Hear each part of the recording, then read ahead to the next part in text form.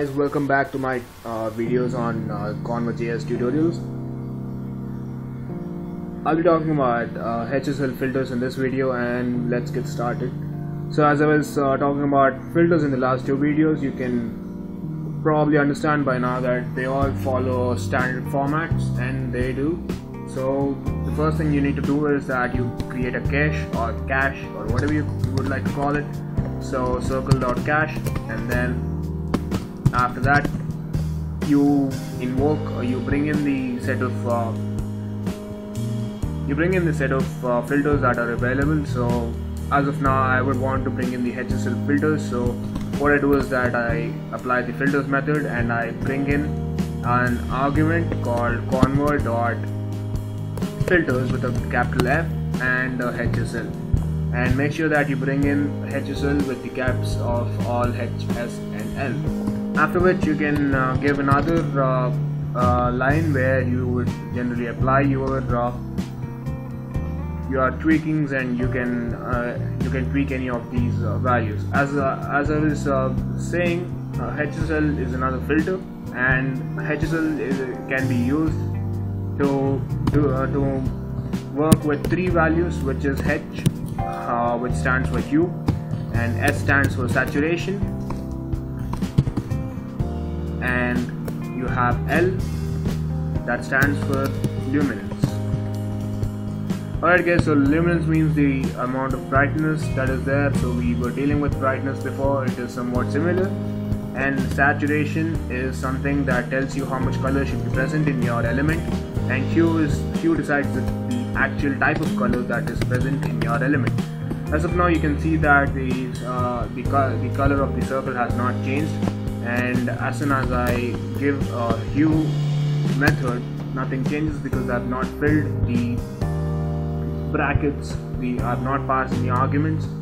So once I give it a value of 10, let's see what happens. So we have a change in our color, and if I give 100, you can see that there is a further change in color.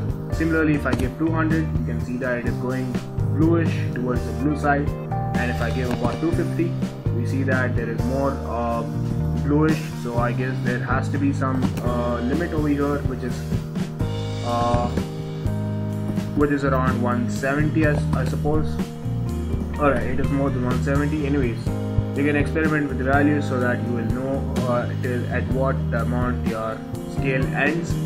Anyways, so this is how you change the hue. Similarly, you can go ahead and change the saturation of the element, but I think it is advisable not to increase its saturation than required, because a lot of saturation, if you keep looking at it, the element that is visible right now, it starts to hurt your eyes because there is a lot of color involved and your eyes get strained a lot.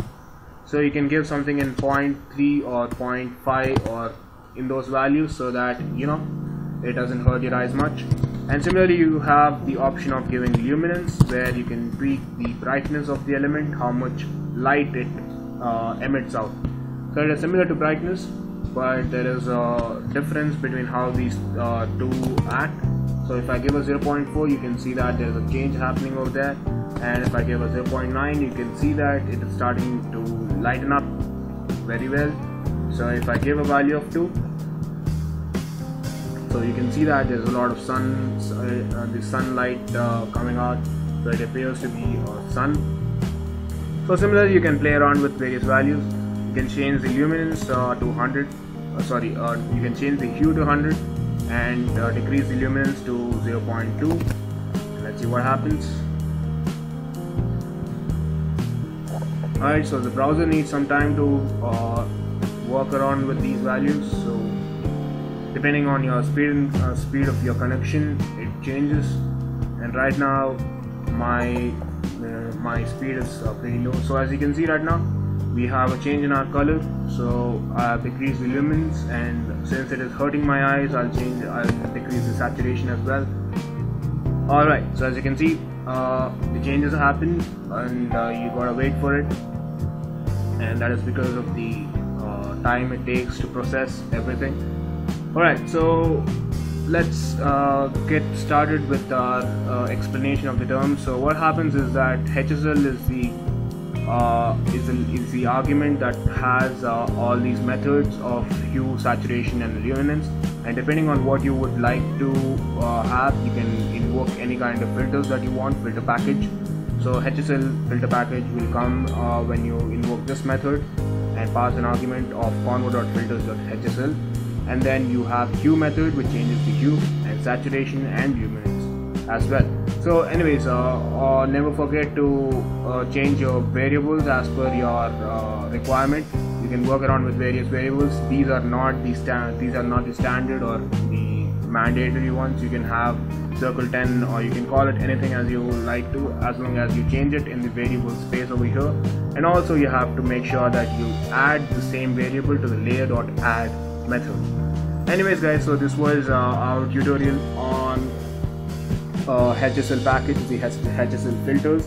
I'll come with many more filters in the coming videos, and make sure to watch them all because they are pretty useful. And also subscribe to my channel and share and like my videos so that your friends also can see them and learn. Alright guys, that's it for this video. We'll talk about many more filters in the coming videos. Thanks a lot for watching. Bye.